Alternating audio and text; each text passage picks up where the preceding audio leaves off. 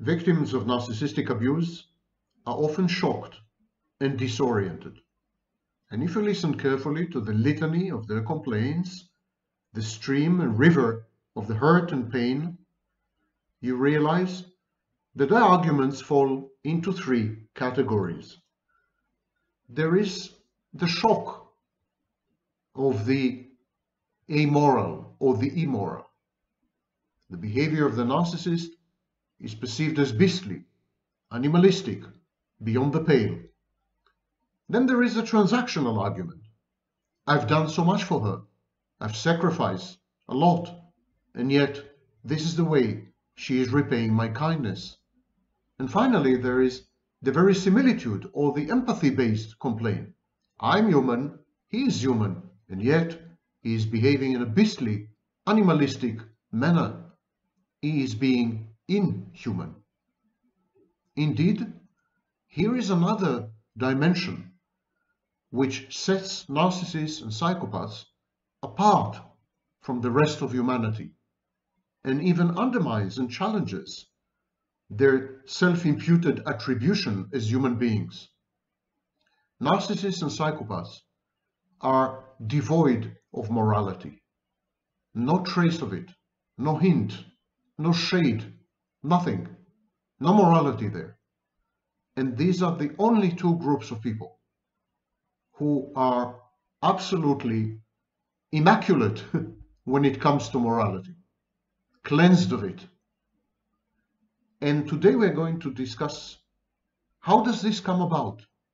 How is it possible to grow up from child to adult and remain throughout untouched by ethics, by morality, and by others?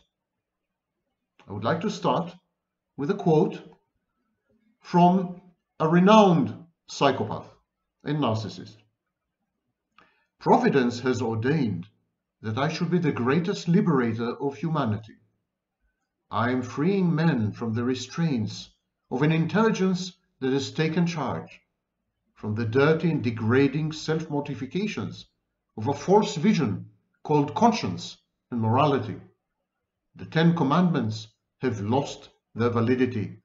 Conscience is a Jewish invention. It is a blemish, exactly like circumcision.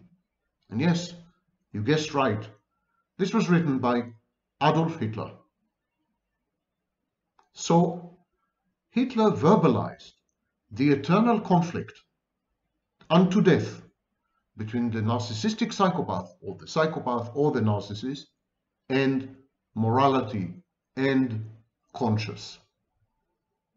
Before we go further, let's discuss the term psychopathy a bit. Psychopathy comes from a German word. It's a translation of a German word. And the first use of this German word is generally credited to a psychiatrist by the name of Koch in 1888. Ironically, psychopathy means literally a suffering soul.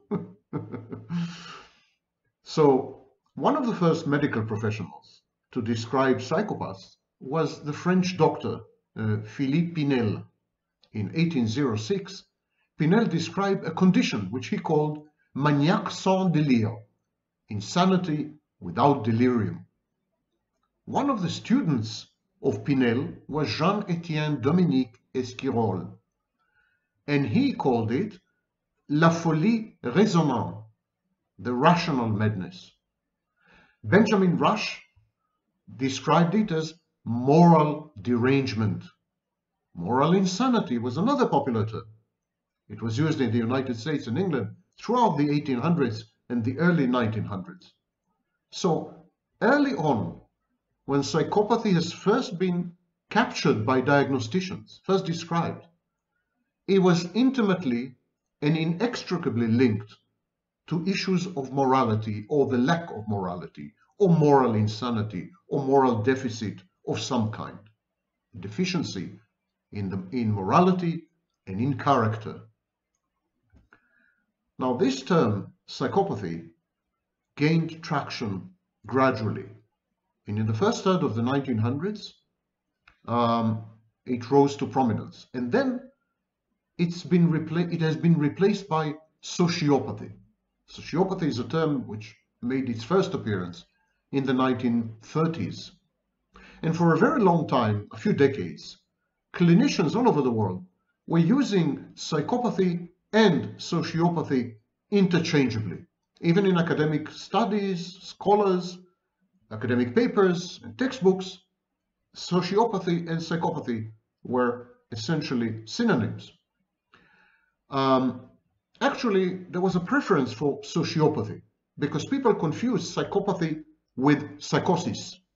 So scholars preferred, especially when communicating with the public through the media, scholars preferred to use the term sociopathy. And to this very day, you have books like The Sociopath, Next Door, by Martha Stout. Be that as it may, the term evoked behaviors which are largely the product of the environment. Sociopathy implied that there is some problem in interacting with and within society. Psychopathy, on the other hand, began to be gradually linked to genetic issues, to brain abnormalities, both functional and structural, developmental regression or developmental arrest, and so on and so forth. So psychopathy became more and more a biological entity, while sociopathy became more and more a moral derangement, a moral insanity, a problem of character as it is manifested in social functioning or lack thereof. Much later, in 1980, the third edition of the DSM introduced the term antisocial personality disorder. So this is the background. Now, in 1958, there was a guy, his name was Kohlberg. And Kohlberg was a student of Jean Piaget. Jean Piaget was a Swiss psychologist, child psychologist, and the father of modern child psychology, together with Anna Freud on the one hand and Erikson on the other hand. All three disagreed about almost everything, and yet put together, they provide a perfect picture of the emerging child and how the child gradually becomes an adult. In 1958, Kohlberg designed a series of experiments or studies. He wrote down, he composed moral dilemmas, and then he tested children. He read out these moral dilemmas to children and asked them how they would have behaved in the situations described in the vignettes. And I will tell you about one of these. It's called Heinz's Dilemma. And this is the story, the short story, written by Kohlberg and presented to the children. Heinz, as implied by the name, is a character who lives somewhere in Europe. Heinz's wife was dying from a particular type of cancer. Doctors said that a new drug might save her. The drug has been discovered by a local chemist, and Heinz tried desperately to buy some of the drug, but the chemist was charging 10 times the money it had cost to make the drug, and this was much more than Heinz could afford. Heinz could only raise half the money, even after help from family and friends. Heinz explained to the chemist that his wife was dying and asked if he could have the drug cheaper or if he could pay the rest of the money later. The chemist refused, saying that he had discovered the drug and was going to make a lot of money from it. The husband was desperate to save his wife, so later that night he broke into the chemist's and stole the drug. And the question that Kohlberg presented to the children, to the, in my view, befuddled children, should Heinz have broken into the laboratory to steal the drug for his wife? Why should he? Or why shouldn't he have acted this way? Kohlberg asked the children, should Heinz have stolen the drug? Would it change anything if Heinz did not love his wife? What if the person dying was a stranger to Heinz? Would it have made any difference? Should the police arrest the chemist for murder if the woman were to die?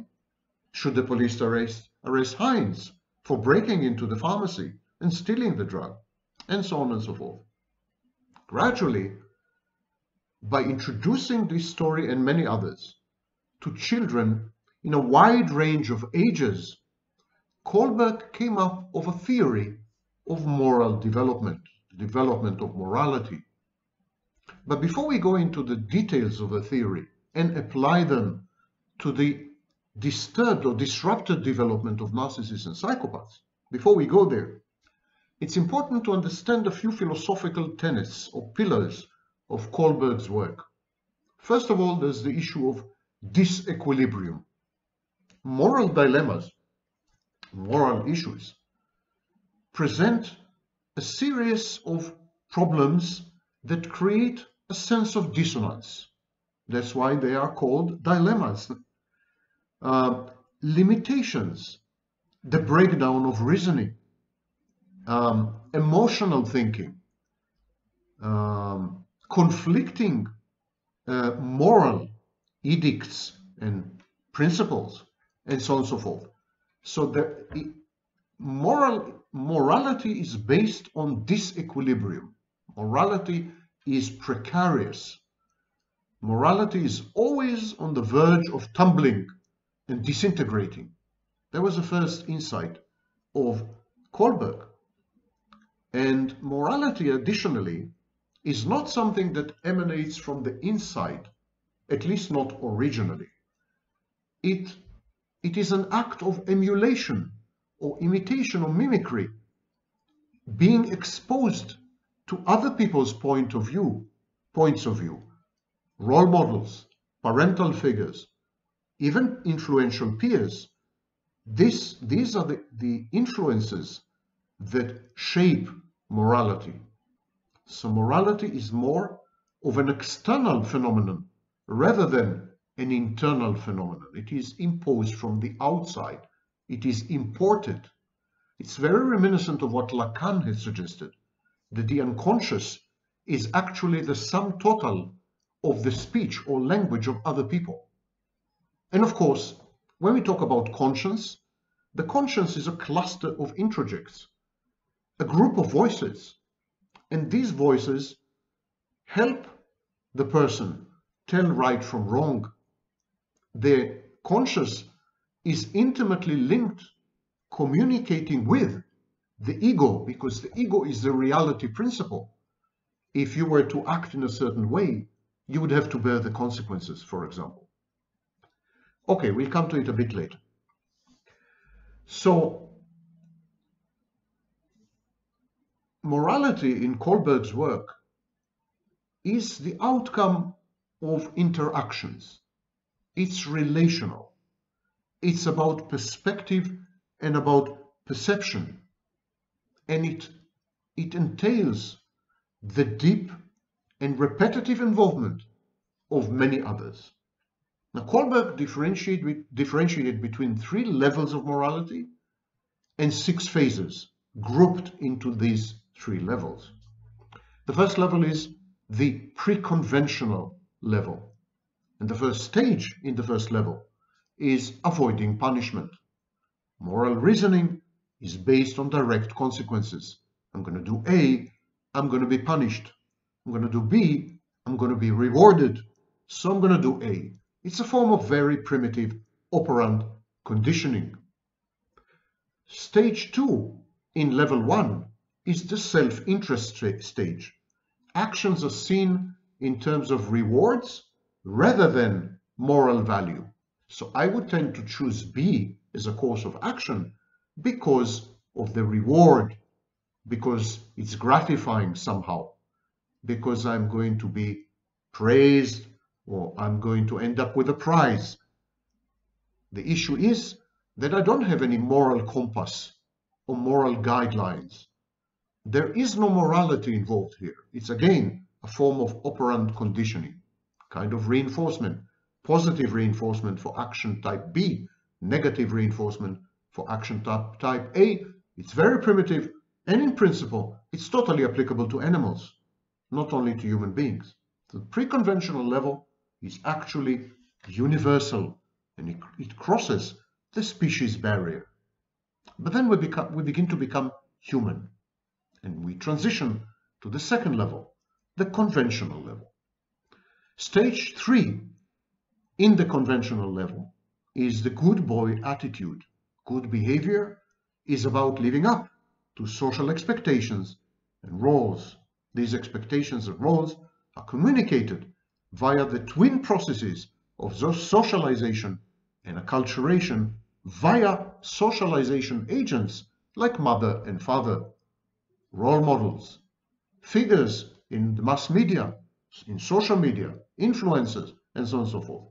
Society begins to intrude upon the formation of morality and shapes it big time. The child at this stage is asking himself, this behavior, is it socially acceptable? And behaviors which are not socially acceptable are sublimated. They're converted into other types of behaviors which are socially acceptable. The child begins to fulfill specific roles in accordance with scripts, social scripts, and later sexual scripts. Roles such as gender roles, the role of a child, a son or a daughter, the role of a boyfriend, etc. So roles, role play enters the game here. The next stage, stage number 4, is the law and order morality. Moral reasoning considers societal laws and regulations. Everything is rigid and strict, enforced from the outside via law enforcement institutions. And morality is reactive to this information, the constraints and the constrictions of law and order. The next level, so this is the conventional. The next level is the post-conventional level. Stage 5 is the social contract. Rules are seen as social agreements that can be changed when necessary. So rules are negotiable. They reflect a consensus. And such consensus is always ephemeral, is always transient, always reflects the exigencies and the constraints of the environment.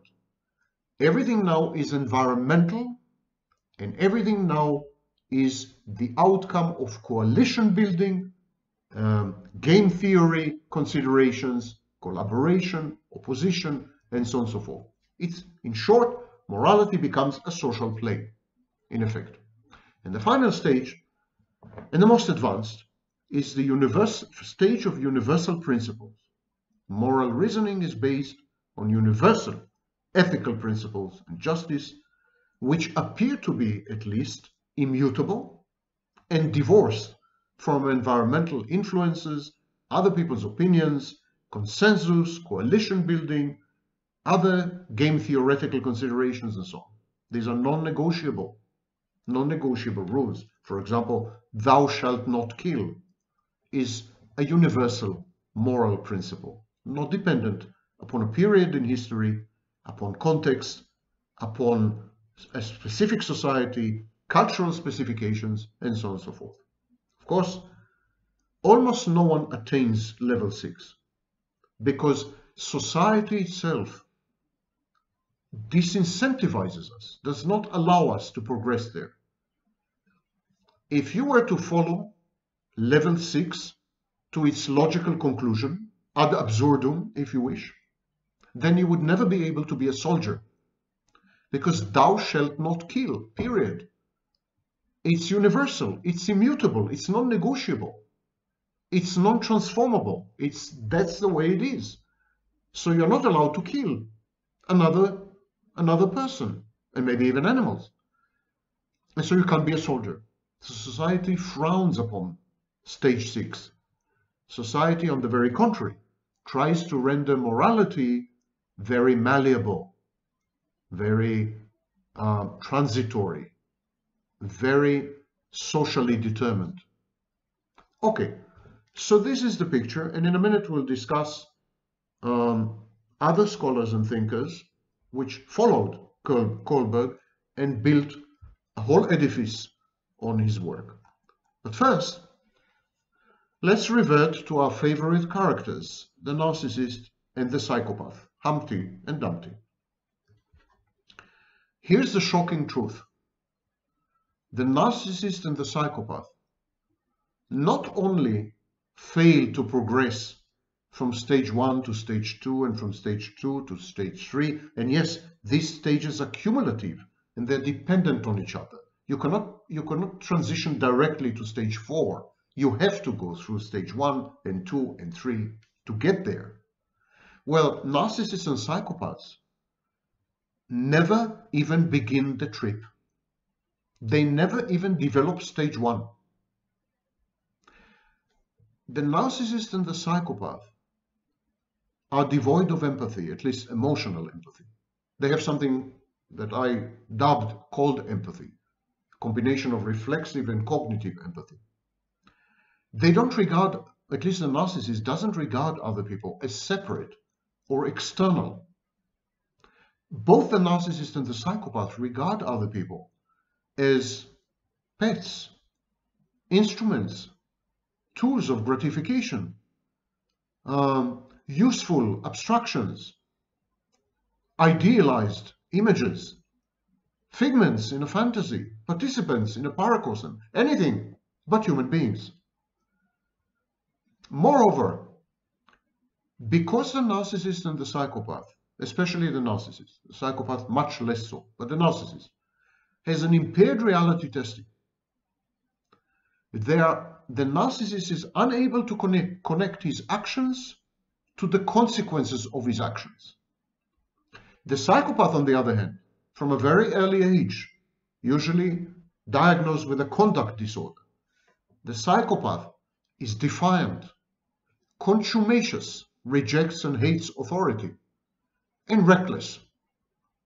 So the narcissist will not avoid punishment, will not even transition to stage 1. Remember stage 1 in Kohlberg's scheme? Stage 1 is the avoidance of punishment. Stage 2 is self-interest. To remind you, according to Kohlberg, the child's moral reasoning initially, stage 1, is based on punishment, on direct consequences of the child's actions. The child anticipates and foresees and predicts punishment, and to avoid it, he imposes constraints and limitations and restrictions on his own behavior. Similarly, a bit later, in stage 2, the child begins to weigh his options, his behavioral options, to weigh them in terms of punishment and reward. And the child tends to gravitate towards the rewards. Not only children, but even animals do this. There are only two exceptions, the narcissist and the psychopath. Narcissists and psychopaths are not responsive to punishments and to rewards, to positive reinforcement and to negative reinforcements. They can never be conditioned in this sense. And in the case of the narcissist, it's because he is not embedded in reality. He is subject or a victim of a fantasy defense gone haywire. So the narcissist is unable to connect his actions to the consequences of his actions. The psychopath regards punishment as divorced completely from his actions. That's why psychopaths always feel that their punishment is unjust. They feel discriminated against. They feel that other people are punishing them and they shouldn't. Because the psychopath believes that the authority or the institution or the person who is punishing them only because they can. Psychopaths have no concept of justice. The actions of the psychopaths should not bring about punishment. And if they do, the punishment has nothing to do with the actions. It's just a display of power, brute, raw power. So psychopaths cannot make the link, absolutely cannot form the link between misconduct, misbehavior, and misdeeds, and crimes, and punishment.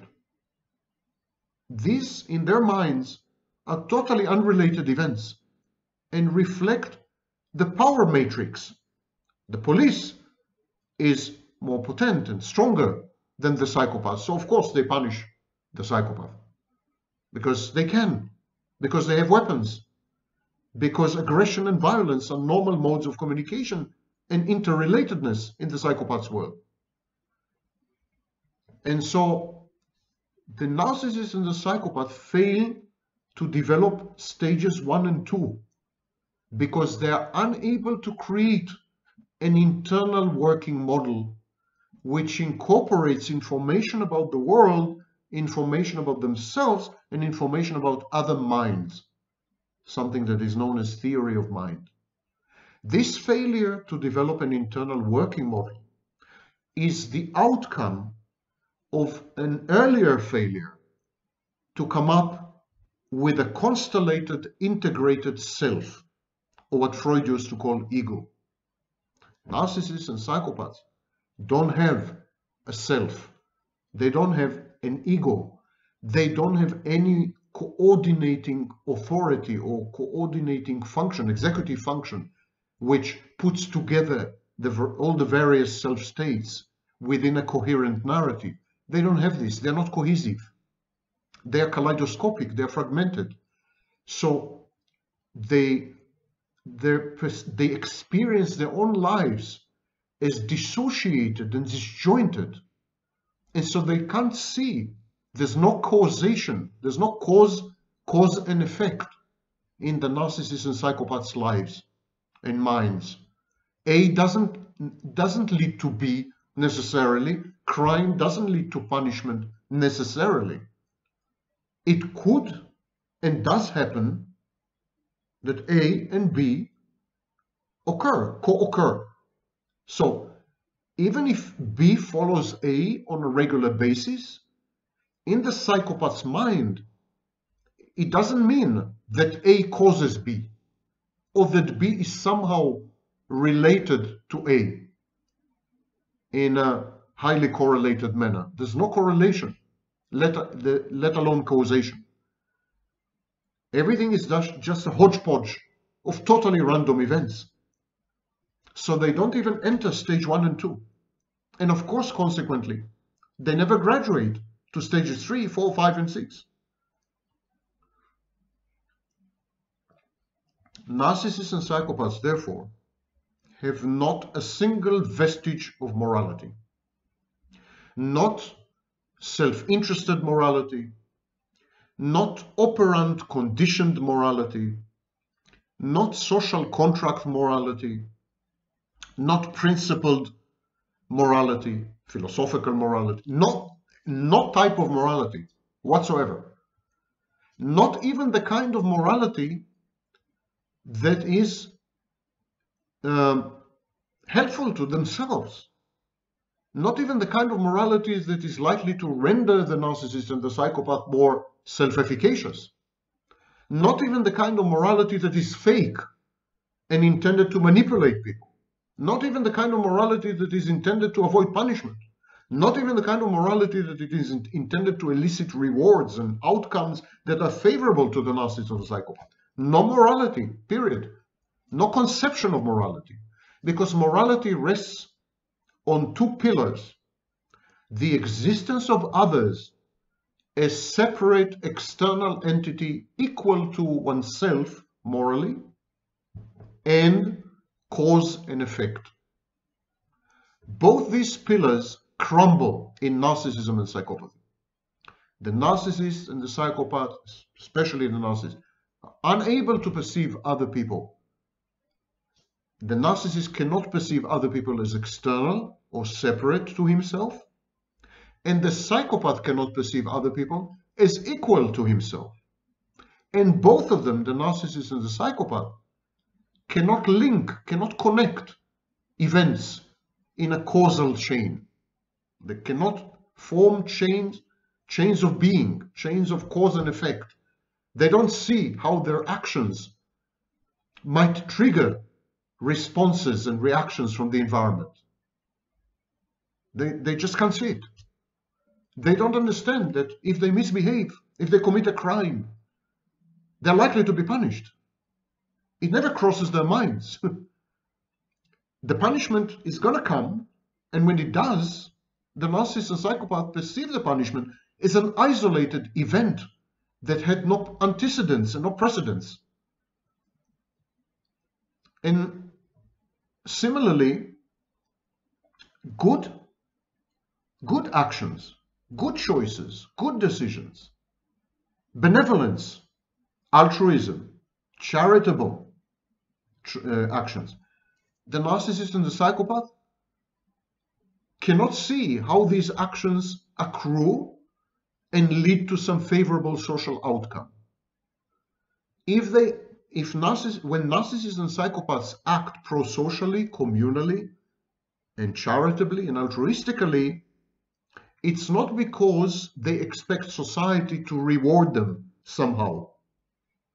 It's because they are in the throes of obtaining narcissistic supply or securing some goal. In short, these are automated procedures, automated routines intended to manipulate the environment into specific outcomes, but not in the sense of desert. I deserve this. I'm a good person. I acted in accordance to my morality and my ethics, and therefore I deserve to be praised or rewarded in some way. On the other hand, I'm a bad person. I acted immorally or even criminally, and I deserve to be punished. There's no desert. There's no concept of desert. And so there's no morality in narcissism and psychopathy.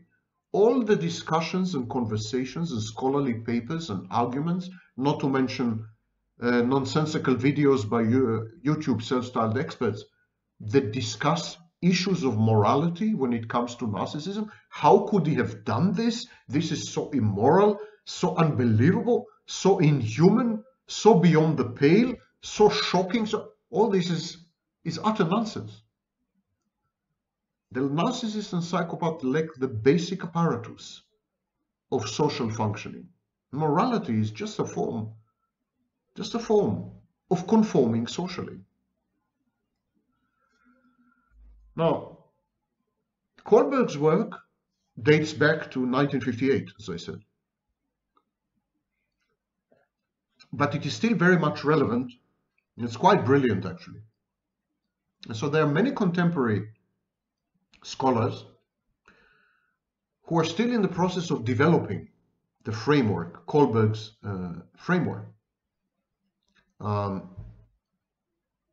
They're not using anymore Kohlberg's methods. They don't present children with morality tales or moral dilemmas that the children can never grasp. I mean, for example, the story of Heinz and his wife and the chemist what child can truly grasp? These children have never been married. They haven't fallen in love yet, and they definitely don't understand the meaning of intellectual property, and perhaps why is it morally unjustified to break into the pharmacy and steal. So age-appropriate narratives are used today to study moral experience and moral development in children. So, for example, there's work by Tappan, T-A-P-P-A-N, starting in 1996, and they use this group of psychologists. They use a narrative approach, and they regard morality as a story. People construct stories, and then they build identities around moral experiences. There's moral accrual. There's an accretion of moral events or events that precipitated moral dilemmas and the resolution of moral dilemmas.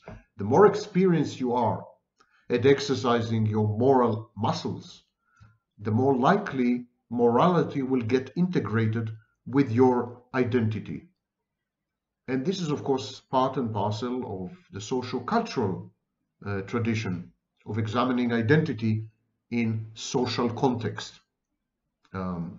It's a kind of school in modern psychology. It's a contextualized understanding of moral development. There are others. There's Kolbe and Damons, starting in the early 1990s. They did empirical research and they used in-depth life story interviews to study moral situations, moral examples, moral dilemmas. They asked people, how did you act in specific situations? They analyzed moral causes, moral principles.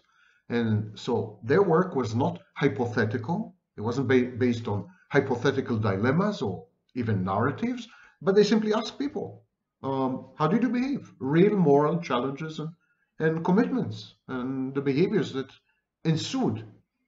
And then there was Walker and Pitts, again starting in the 1990s. They also interviewed people and asked them to discuss real life moral situations or moral dilemma situations. And so there's a tendency today to move from hypothetical dilemmas to real life narratives and to contextualize morality in the framework of society and culture, not to regard it as a standalone thing that develops independent of society and culture, but as an artifact or an outcome of social interaction. And this is, of course, another deficit when it comes to narcissists and psychopaths. Narcissists and psychopaths are not embedded in society. They never interact with society. They have very disrupted socialization. They have extremely arrested acculturation. They are loners in the most existential sense of the word. The narcissist is unable to perceive other people as external and separate. And therefore, the narcissist inhabits a fantastic inner space. The narcissist therefore has zero experience in social interactions and never faces moral dilemmas because he doesn't recognize the existence of others. The psychopath, on the other hand, rejects wholesale the very concept of society, its laws, its regulations, its mores. He rejects all this. He's contumacious, he's defiant. And the psychopath has a basic failure in causality, in connecting actions to consequences. And so he acts recklessly. He's very self-destructive and self-defeating, not because he doesn't seek to maximize or to optimize his favorable outcomes, but because he's incapable of doing this. So both of them have extreme social deficits, which would explain why they are amoral in the best case, and in many cases, immoral and criminal. Now, Rest, a guy by the name of Rest and the colleagues, they've developed a theoretical model. A psychologist by the name of Rest and colleagues, they've developed a theoretical model. They moved beyond Kohlberg's stage-based approach. The model, Rest's model, outlines 4 components of moral behavior: moral sensitivity, moral judgment, moral motivation, and moral character. So Rest suggested that for the moral judgment component, individuals use moral schemas rather than progress through discrete stages of moral reasoning. Schemas are generalized knowledge structures. They include beliefs and values and cognitions and emotions and experience and so on. Schemas help us to interpret information, situations, the environment. And so an individual usually has multiple schemas, and each scheme is available to tackle another aspect of existence. Inevitably, there are also moral schemas whose role is to tackle moral dilemmas and moral decision making and moral choices. So this is not limited to any specific developmental stage. We develop or evolve schemas and they remain with us for life. And some examples of moral schemas that Rest and his colleagues proposed included personal interest schema, which focused on individual interests and preferences. Maintaining norms schema emphasizes following rules and norms and so on and so forth. And post-conventional schema considers moral ideals and principles. So Rest regarded development as movement not to higher reasoning stages. He didn't regard it as acquiring additional, more complex reasoning, but additional, more complex schemas. Lower schemas are not replaced as they are. I mean, in Kohlberg, each stage is a successor to the previous stage. There is a cumulative effect in Kohlberg's scheme. You can't transition to phase 4 before you have gone through phases 1, 2, and 3. So this is the cumulative effect. But in schema theory, the schemas accrue. It's like archaeology. There are layers of schemas. And so the higher order schemas complement lower order schemas. Lower schemas are not replaced, but they're augmented, so to speak. The schema concept is preferable, in my view at least, to the stage model. Because Kohlberg's stage model is very rigid and not very responsive to changing contexts and fluid environments, while schemas are much more flexible and they allow us to integrate social factors into moral reasoning on the fly, which is much more, it's similar to my approach that man is a river, not a pond. The kinetic element in psychology is missing. We tend to regard people as inert snapshots. It's very narcissistic. And schema therapy compensates for this. Now, Kohlberg never claimed that there would be a one-to-one correspondence between thinking and acting. What we say and what we think don't always translate to what we do. But he did suggest that there is some link between, our thoughts, our cognitions, and our beliefs, and our speech acts, commitments via speech acts, and our essential actions. B in 1994 suggested that we need to take into account habits that people develop over time, whether people see situations as demanding participation. Sometimes you are witness to an event or an occurrence, and you don't feel that you have to participate, or you're even afraid to participate. You're afraid of the consequences of participating. There's the issue of costs and benefits of behaving in a particular way. And there's always competing motives. There is this assumption that moral motivation is dominant, is superior, is likely to repress and suppress all the alternatives. And that is wrong. That is absolutely wrong. Peer pressure, for example, overrides moral reasoning very often. Just ask the Nazi SS or the Nazi Party, where peer pressure, mob psychology, ochlocracy, the rule of the mob, overrode the morality, the bourgeoisie middle-class Catholic morality of many of the Germans involved. Self-interest very often overrides moral principles, even socially dictated moral principles, not only universal moral principles. So moral reasoning and the evolution of moral reasoning are one component, one ingredient, one element in moral behavior. Moral behavior is dictated by many extra-moral, non-moral issues. As I mentioned, peer pressure, personal interest. Sometimes there's a conflict, a deontic or axiological conflict, a conflict of values. So two moral values conflict. For example, thou shalt not kill and thou shalt defend your homeland. Thou shalt not steal, Heinz, but your wife is dying. So we need to be a lot more flexible. This is another point where the narcissist and the psychopath are likely to fail. They are rigid structures.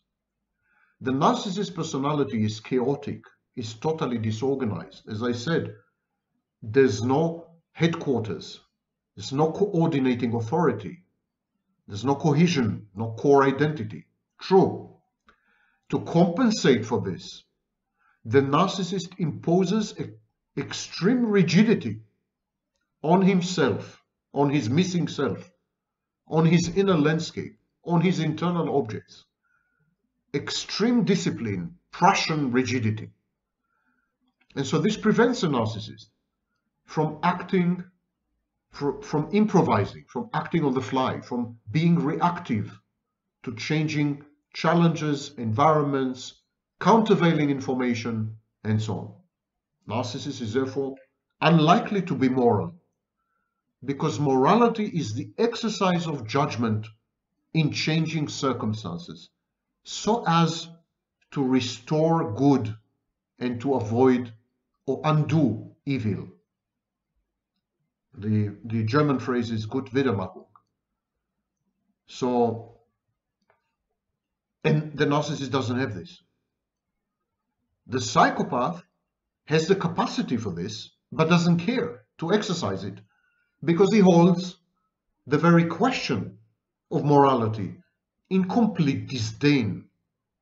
He holds people and the institutions they create and their societies and cultures in the most profound contempt imaginable. The psychopath's life, as Harvey Cleckley has observed, is about rejection. Psychopathy could easily be renamed rejection disorder or rejecting personality disorder. Psychopath rejects. The narcissist withdraws. The narcissist avoids reality. The narcissist escapes into fantasy. It's a rigid fantasy. He's entrapped in the fantasy. He's the hostage of the fantasy, and therefore is unable to act morally in changing social environments and in accordance with ever-shifting demands. He is a kaleidoscope inside, but the narcissist is never kaleidoscopic outside. The psychopath, on the other hand, has the capacity to act, to play act, to pretend, to fake, and he often does. But he would never act truly morally. Ultimately, even when the psychopath acts morally, it's bound to be for an immoral end, for an amoral goal, something devoid of morality or criminal. The narcissist is incapable of acting morally even if he wanted to. So, in some ironic way, the narcissist is even more amoral than the psychopath, although the narcissist is less immoral and much less criminalized than the psychopath. This is a mental map, psychological topography that is solipsistic. The narcissist is the only denizen in his own demented fantasy, and the psychopath is the only person endowed with rights which impose commensurate obligations on others. No one else is equal to the psychopath. No one else deserves the same treatment, consideration. No one else is entitled the way the psychopath is. The narcissist is also entitled, but not the way the psychopath is. A narcissist would try to cajole, to coerce, to convince, to persuade, to bribe other people, to manipulate them somehow into providing him with what he needs under his conception of entitlement.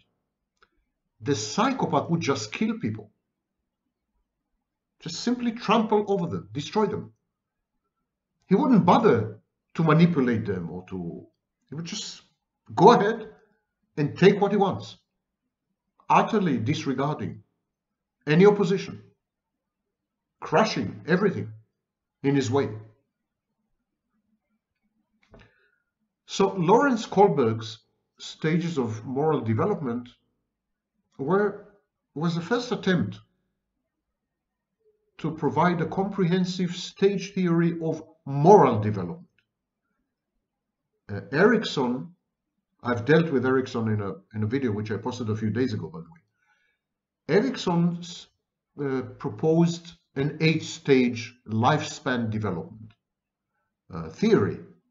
Kohlberg confined himself to moral development and relied very heavily about Jean Piaget's theory of moral judgment in children, some work that Piaget published in 1932. The problem I have with both Piaget and Kohlberg is that their work is cognitive. They rely 100% on cognition. There is no place in Kohlberg's theory to emotions. It's as if emotions don't play a role in morality. Morality is the derivative of a thinking process. Morality is a kind of decision, a kind of choice. People analyze rationally whether some behavior is right or wrong, rewarding or punishing, likely to yield a reward or likely to lead to punishment. People are very rational optimizing agents. People are not like that. And morality is definitely not like that. I would even venture to say that morality is much more emotional, informed much more by emotions than by cognitions, which would explain why narcissists and psychopaths don't have any morality. None whatsoever.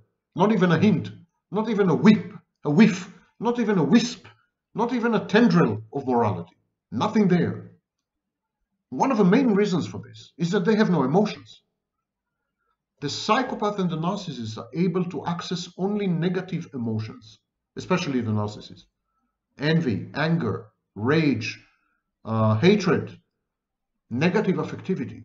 Morality is constructed on mostly positive affectivity, such as love, the emotional correlates of empathy, and so on.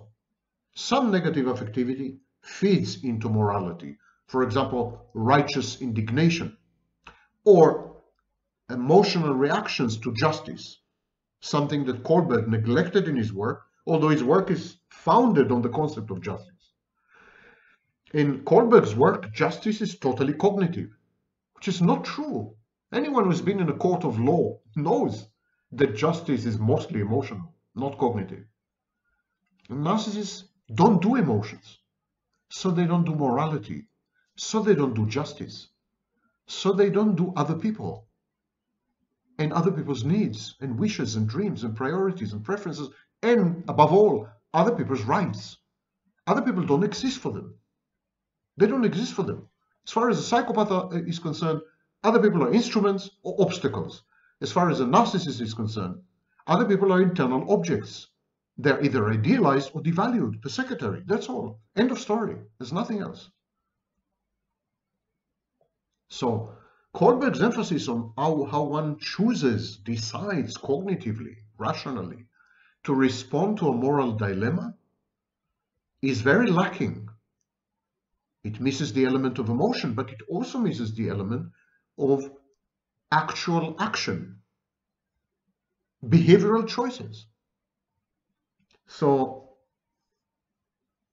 there's a lot to argue with in Kohlberg's work. There have been many criticisms of his studies, that, for example, they are male-oriented. He didn't bother to talk to girls, only to boys. That it's that it's founded only on justice and not, for example, on caring or compassion or empathy, and so on and so forth. So there's a lot of criticism of his work, and I would advise you to look at the work of Carl Gilligan, for example, if you want to go further. I want to summarize for you Kohlberg's stages once again. The pre-conventional level, children accept the authority and the moral code of others. If an action leads to punishment, it must be bad. If it leads to a reward, it must be good. There is also a sense in which decisions concerning what is good are defined in terms of what is good for us. The conventional level, children believe that social rules and the expectations of other people determine what is acceptable or unacceptable behavior. A social system that stresses the responsibilities of relationships and social order is seen as desirable and must therefore influence our views of right and wrong. Finally, the post-conventional level. Right is based on an individual's understanding of universal ethical principles. What is considered morally acceptable in any given situation is determined by what is the response most in keeping with these universal principles. And one could say that at the pre-conventional level, there's only the self. Norms are recognized only in line with blind egoism, with something self-oriented. And again, because the narcissist fails to constellate or integrate a self, fails to come up with an ego formation is disrupted, of course, there's a failure in stage 1. And then stage 2 is to see that others have goals and preferences, that your actions and choices and decisions either conform or deviate from specific norms. And again, there's a failure, because the narcissist fails to recognize the existence and separateness and externality of others, and the psychopath doesn't care about others. Stage 3 is to recognize good and bad intentions. And while stage 2 is instrumental egoism, stage 3 is totally social. It's social relationships perspective. But the psychopath rejects society, and the narcissist is unable to recognize its existence because it is comprised of external objects. Stage 4 is to be able to see abstract normative systems, social systems perspective. And that is, of course, beyond the ken and the capacity of psychopaths and narcissists. Stage 5 is to recognize that contracts allow people to increase welfare of everyone involved. Contracts are good for everyone. It's a contractual perspective or transactional perspective. Psychopaths don't do contracts. Psychopaths do hostile takeover. Psychopaths do conquest. Psychopaths do invasions. Psychopathy is externalized aggression. It doesn't contract. It's not transactional. Narcissists are unable to transact, even though they want to very much, and even though the shared fantasy appears artificially, superficially from the outside, appears to be contractual or transactional. It's not, because the narcissist interacts only with himself and with the internal objects in his mind. So he is unable to strike a deal, is unable to sign a contract, to commit himself to an agreement with others, because he doesn't recognize the existence of others. They are external objects beyond his ability to realize their separateness, their externality, and their agency, which gives them the right and the capacity to sign contracts. And finally, stage 6 is to see how human fallibility and frailty are impacted by communication, mutual respect as a universal principle, the equality of everyone morally, not intellectually, not money-wise, but morally. This is, of course, beyond the reach of most people, not only narcissists and psychopaths. So level 1 is about obedience. It's a punishment orientation. How can I avoid punishment? Level 2 is a self-interest orientation. What's in it for me? Paying for a benefit. Level 2 is conventional. So there's an interpersonal accord and conformity, social norms. The good boy, good girl attitude. Then there's an issue of authority in stage 4, authority and social order maintaining orientation, law and order morality. Level 3, the post-conventional. In the 5th stage, there's a social contract orientation. The 6th stage is a universal ethical principles, principled conscience orientation. So this is the picture, and this is why there is no way the narcissist or the psychopath could ever develop morality. As I repeat, many studies demonstrated that the stages are cumulative. If a person understands and internalizes stage 2, he or she understands the lower stages, but not the next stages, not stage 3. So it's gradual, it's incremental, and each stage is built on the foundations of the previous stages.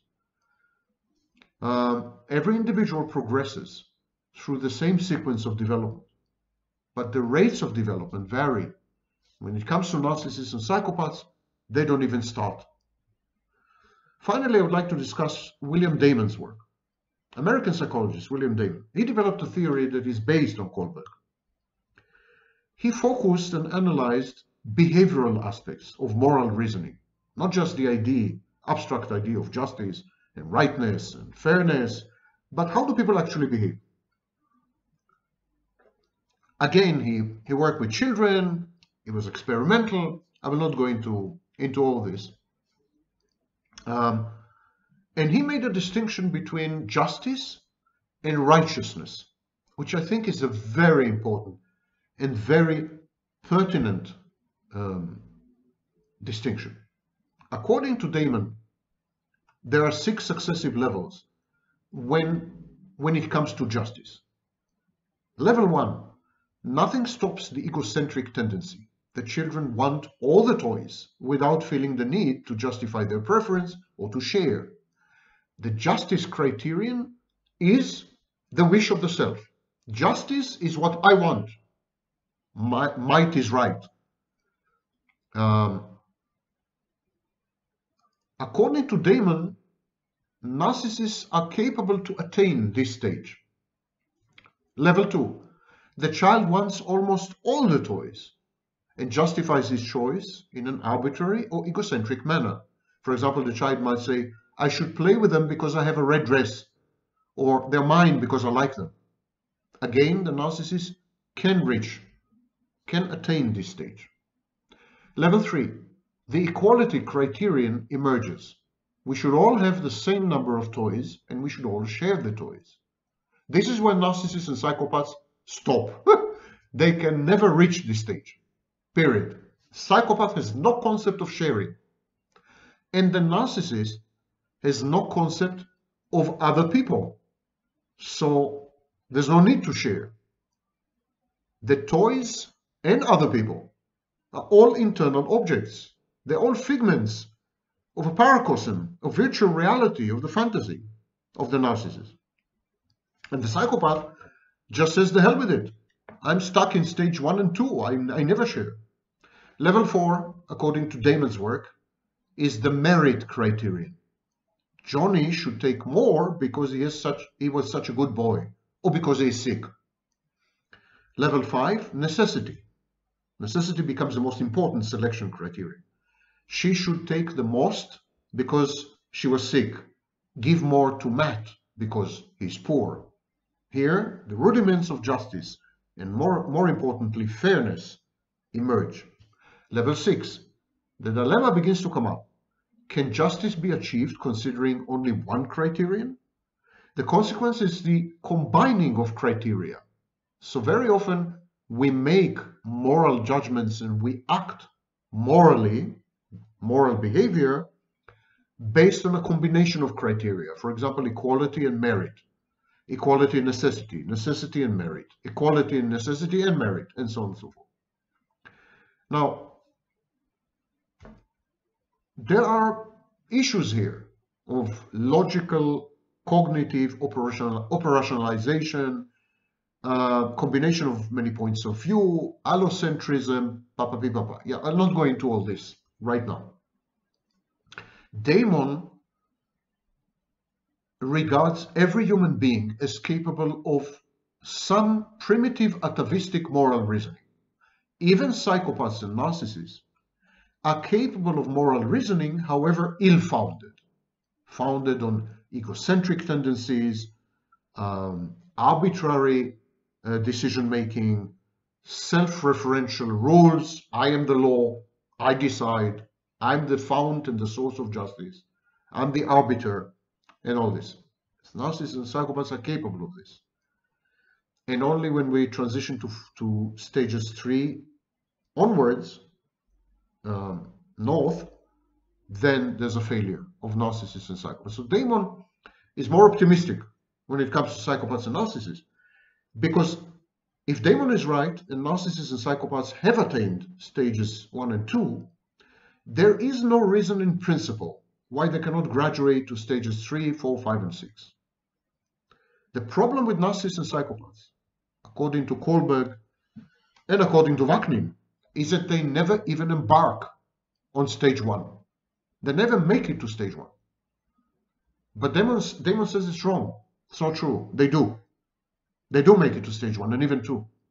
So there's hope. I'll let you decide. You've had experiences with narcissists. Ask yourself, who is right?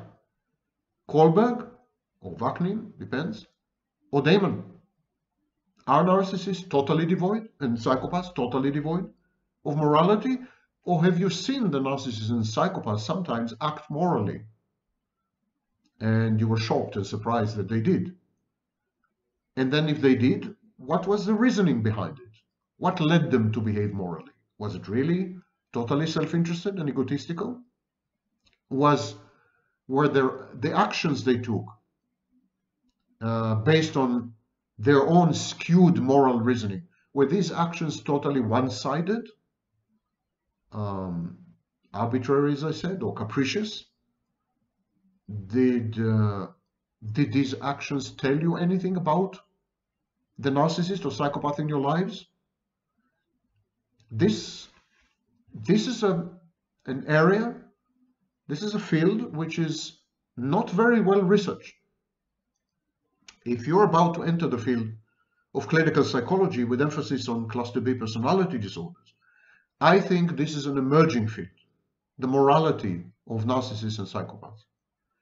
And it has enormous implications. Because if narcissists and psychopaths could be induced, could be somehow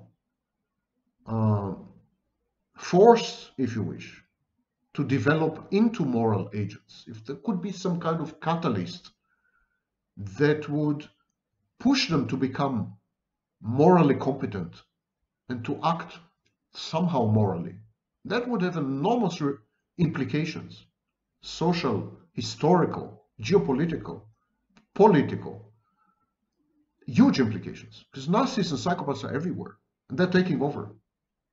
We'd better find out if what kind of morality they're capable of, if at all, and either take steps to defend ourselves or somehow design a program to allow them to evolve and progress and become ultimately the moral agents which they are not and never have been.